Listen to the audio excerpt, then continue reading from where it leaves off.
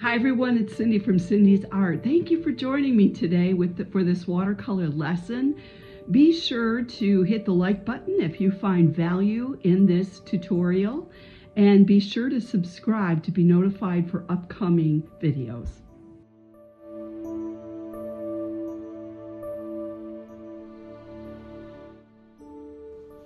I'm using a 4x7 Arches paper, and I used my washi tape to tape the edges. And you can start off, this is quinacridone gold. You can use Aurelion as well. And I am just going to sketch in where I want some of the treetops. We're just going to play today and see what we can do with this rust ink. And this one turned out really well. The next thing I'm doing is dropping in a little phthalo blue. And these colors granulate well, which means that there's creative effects I can get with them. You can't get that with every color, but these two work really good. And the quin gold is going to mix up with that phthalo and create a beautiful green. So I'm going to just work with wet on dry, which means that I've got my paintbrush loaded up with some water, some good paint in there, about a milky consistency. I'm dropping that in to the paper, and I did the treetop, and now I'm going to do just a little bit of a hill below. And I'm not worried about painting everywhere because I'm going to use my squirt bottle, and I'm going to spray this in a minute to activate it. I'm getting out my small jar of rust ink, and I showed that in my previous video.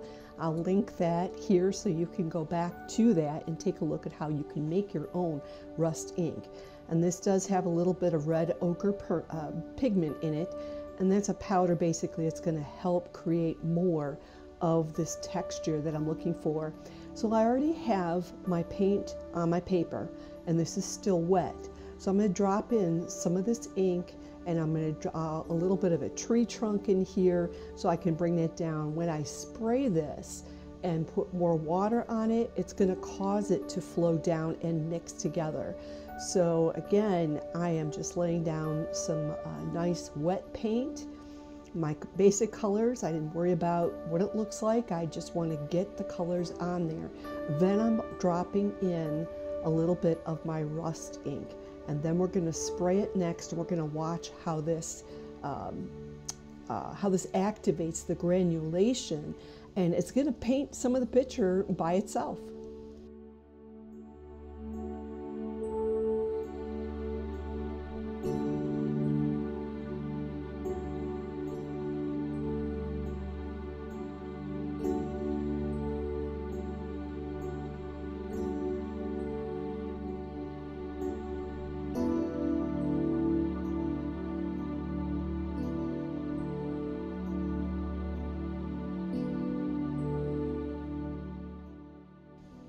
Now I've added in a little bit of permanent yellow orange in there, and then I went back and I added a little bit darker blues. This is what it looks like when you're just going to play with something. I am just trying to add in a little bit of color along with this rust pigment that I'm about ready to spray because I want to just see these colors come out for more vibrantly. And they came out really good. So I just want to encourage you not to be afraid to try and not be afraid to add more stuff in and play with it. You can always use the back of the paper to paint again. But I am moving forward and grabbing my water bottle, and I'm going to squirt this, and you're going to see the colors begin to run. And as they run, because the rust and the pigments in there, it actually is going to start to split apart and granulate, and this is creating a texture effect for us.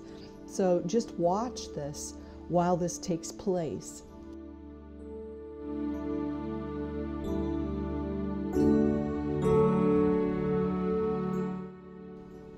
Now you can see the pigment in there, and you can see the granulation. Granulation is where you've got these fine lines of like particles that are settling into the paper. So I'm continuing playing, and what I'm doing is dropping in color. I've added more quin gold, I've added more blue, and then I'm going to activate it a little bit more. I'm going to turn my paper and tilt it because I want the pigments and I want the paint to run. It'll blend on its own. but it also will granulate more. So this is another good picture of just play with it, and don't worry about it if you mess it up. You can always try it again. Pictures don't come out perfect the first time we do them.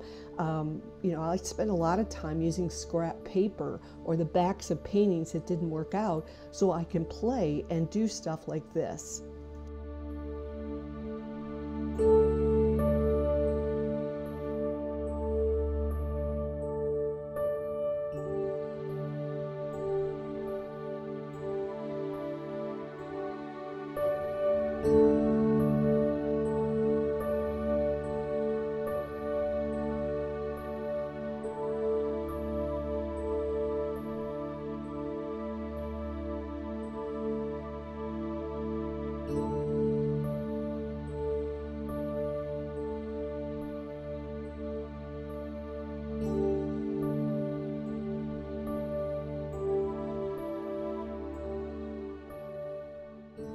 I like the way the top part is moving. I like what I'm seeing.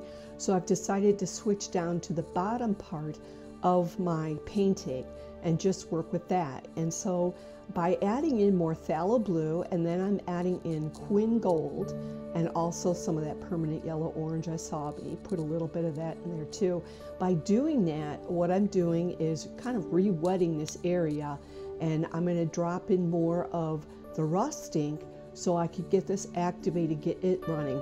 I wanted to give myself time to play with the top part, and then I could come down to this area, which I've already put some of those paints and the rust pigment in, and I'm just going to activate it further. And I'm doing that by making sure I have my paint plus the rust ink and my spray bottle. Those are the three things that I have to use to make this work. And so as I let this run, I'm looking to see, do I have enough of the texture that's coming in? If not, I'll add more rust ink and a little bit of a squirt of water. Do I like the colors? If I want to add in more, I do. So that's all I'm doing, is I'm watching this, and it is a lot of fun to watch and just let it sit and let it dry. Like I said, just have fun with this. And when I add water below the picture, that's because I want to give the paint some more room for it to move. Paint will only go where the water already exists, or when I spray a water bottle and it touches into where the paint is already wet, it'll move into where those water droplets are. It's a lot of fun. So I added in a few dots of my quinacridone gold. I just splattered that a little bit so I could just, emphasize this being a loose painting. I also splattered a little bit of the phthalo blue, and in the bottom where the roots are, you can see how there's a little phthalo blue that is spreading out. I really like it. It's just fun.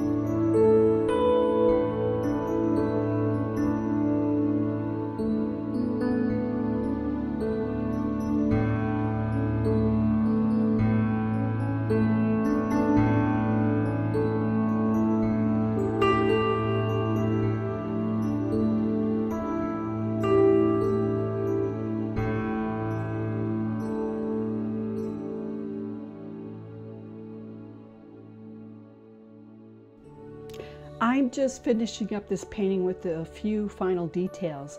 I wanted to darken my branches.